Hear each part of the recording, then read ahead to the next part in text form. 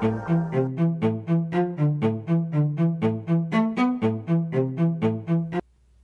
there, drone fans. Rick here again from Drone Valley.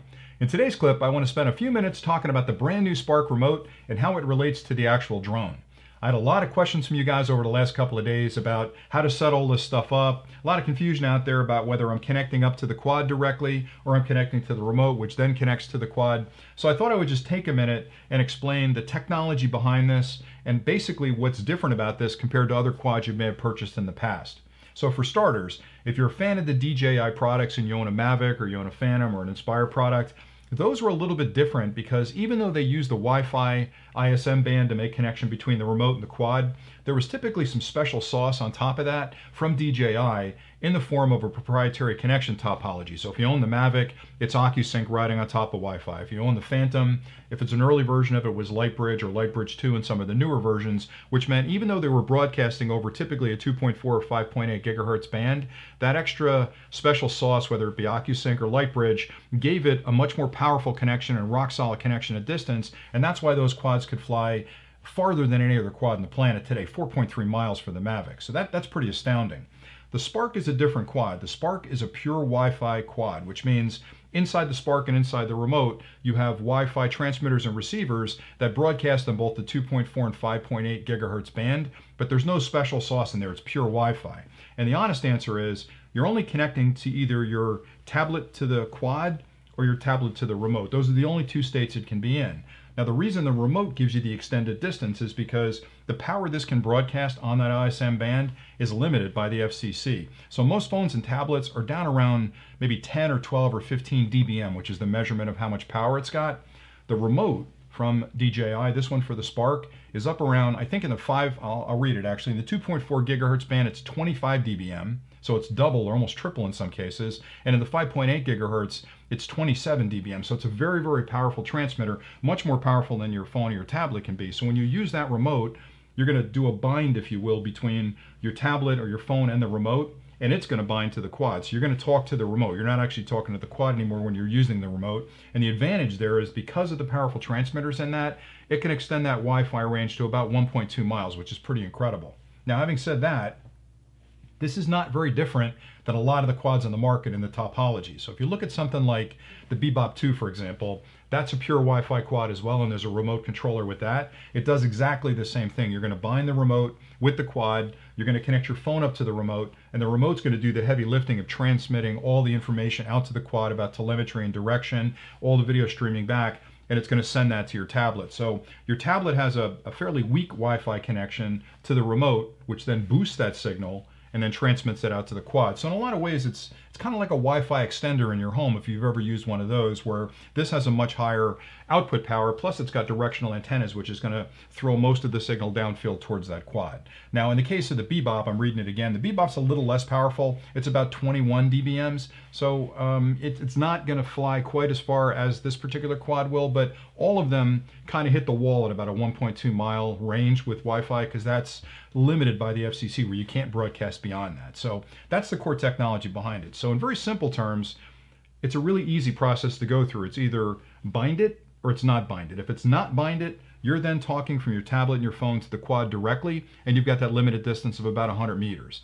The minute you bind these two together, the quad disappears. You don't even know the quad's out there. You're binding, or you're connecting, if you will, to the remote. Then the remote has that special relationship between it and the quad, and it does all the heavy lifting for you. So I'm going to show you the procedure for binding these two together to marry them up. I'm going to show you the procedure for unbinding them. So if you unbind them, you can fly with your phone or your tablet. The minute you bind them, you're flying with the remote, and show you how to go through that. I'm also going to show you the procedure to reset everything in the quad back to factory settings, because sometimes if you get too far into it and you get confused, you can very quickly reset this to the factory settings and start from zero. And it's a very straightforward procedure. I know I'm making it more complicated than it is, but I wanted to give you the background behind the technology, then explain how you go through the procedure. So stay tuned for a second and I'll actually walk through the procedure, then I'll be back at the end with a few more comments. Before I get too deep into the binding and unbinding procedure, I always like to know what the current relationship is between the remote control and the quad, so that way I have a good place to start. The easiest way to do that is to power up both devices, let them stabilize, then open up your phone or your tablet to your Wi-Fi settings page and see what networks are being broadcast. Now in this case, you'll see a Spark network and a Spark-RC network. What that means is the Spark is broadcasting its Wi-Fi SSID, and the remote is broadcasting its Wi-Fi SSID. Now what that tells me pretty quickly is there is no relationship at present between the remote and the Spark, which means you can connect to the Spark directly. Once you do that, you're going to control the Spark from your phone or your tablet. So the remote's not even in the picture at that point. Now if you want the remote to control the Spark, you've got to actually bind those two together. Pretty simple procedure. What you're going to do is hold down the button for 3 seconds and you'll hear a single beep. Once you have that beep, hold these two buttons down and the bottom button over here. You'll notice the light will start blinking and it'll turn green. When it turns green, let go. Takes a couple of seconds. Once it stops, that remote is now bonded, if you will, or it's got a relationship established between it and the Spark. Now if I refresh the Wi-Fi here really quickly, if I can get the button, you'll notice that the Spark network has disappeared and the only network you see is the RC network. And in my case, it's automatically connecting to that. So now my phone is talking to the remote, which is taking charge of what happens with the Spark. So you're flying with the remote. If you want to unlink the two, it's just as simple. But this time you're going to hold the button down for 6 seconds. So hold the button down. You'll hear the first beep. That's the binding beep. The second beep, you'll hear 2.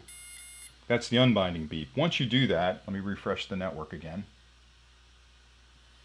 You'll notice we've gone back to the original setup. So I've got the RC broadcasting and I've got the Spark broadcasting. Now in this case, you can't connect to the RC because it doesn't even know the Spark exists. You're going to connect directly to the Spark. And if I do that, I can now fly it from my tablet without the remote. Now if you get confused in any of this and you want to go back to the standard factory settings, that's just as simple. And it's really 3 beeps. So you're going to hold it down for 9 seconds. So 3 seconds will give you the first beep. 3 more seconds will give you the second beep. And then 3 more seconds will take you to the, there you go, 3 beeps. Now what that'll do, and I'll refresh it again, is that'll put it back in the original factory setup, which is going to separate the two as far as a relationship goes, and you'll have to go back through the binding procedure.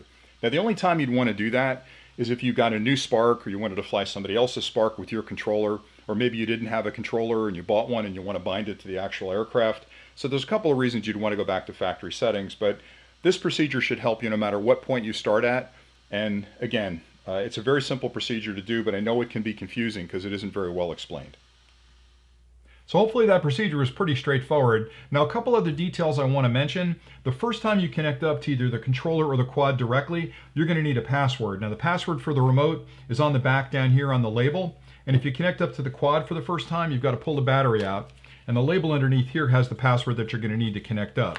Now you can save those passwords in your connection, so you won't need them again, but it's nice to know them for the first time, and then once you make that connection, it'll connect automatically in the future. The other thing is, if you connect up to the quad directly through your phone or your tablet, and you open up the DJI Go 4 application and go to the Wi-Fi section, you can actually rename your quad. So you can change what the SSID is that's being broadcast from your quad to something that's easier for you to recognize. You can also change the password. So if you do that, that'll just make it easier next time when you make the connection, and you'll know exactly that it's your quad you're connecting to.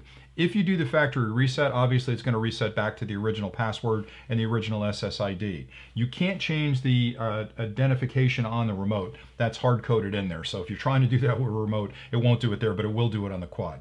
So that's pretty much all I had for today. I'm hoping you found this helpful. I hope I answered the questions that were out there. If there's something I've missed, please drop it in the comments below and I'll try to get back to you as quickly as possible. I will warn you that I've been out flying like a madman with this thing since it showed up. I think I've gone through 20 charged batteries at this point between yesterday and today, and I'll be out there as soon as I finish this clip flying again. So it may take me a little bit of time to get back to you, but I'll do my best. I really enjoy putting these clips together, and I hope they're providing value for you guys. I so appreciate the viewership we've got and your comments and your encouragement. It really makes me feel good that I'm doing something that you guys are enjoying and you're finding value in. So as long as you're watching them, I'll keep making them. If you haven't subscribed to the channel yet, please consider subscribing because I've got a ton more stuff coming this week. A lot more stuff on the Spark. I've got a lot of other quads that have just arrived that I'm going to be reviewing. I've got a Dobby. I'm hoping to get a Hesper product from the Zero Tech guys pretty soon to compare that as well. So I want to give you just the broadest understanding of what's out there in the market today and how they compare to each other so you can make the best purchase decision possible. Having said that, I love this quad. And if you've flown it or you've got a friend who owns it, they're going to rave about it. So all the complaints that are out there about it not being 4K and it's a tiny little thing and it won't fly very far, those disappear the minute you put this thing up in the air. I guarantee it. So anyway, thanks for watching. Have a great afternoon. And as always, happy flying.